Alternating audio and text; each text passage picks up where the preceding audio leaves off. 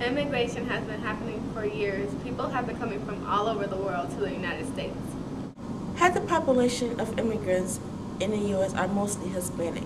And not only there are immigrants that come to our country illegally, but there are also illegal immigrants.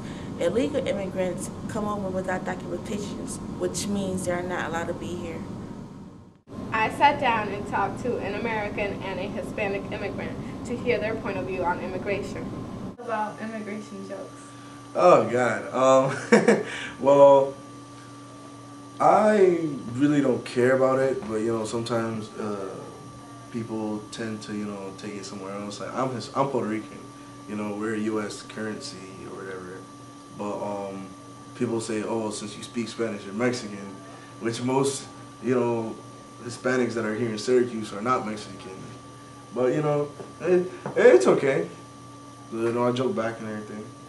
Being a Cuban immigrant, I have different feelings about immigration jokes.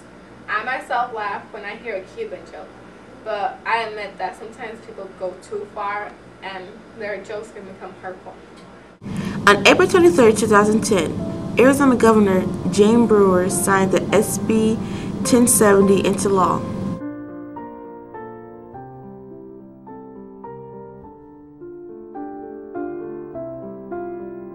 Controversial measure requires Arizona police officers to question anyone they reasonably suspect of being an illegal alien as their immigration status.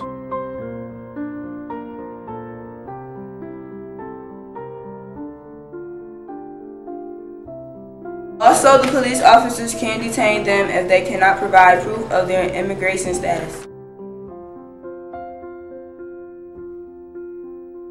Several lawsuits have been filed challenging SB 1070.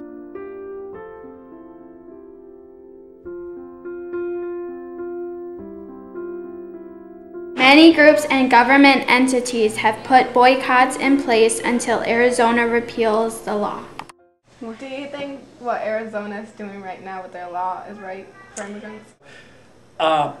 Long story short, I think the governor of Arizona is highlighting an issue that we as a country need to address. I don't know if her way is the best way. I think it needs to be a bit more nuanced. It's not a black and white issue. Immigration is a big thing here in the U.S. Something that is bad that immigration needs to stop. Others think that immigration is good. That many Americans wouldn't be here if it wasn't for immigration.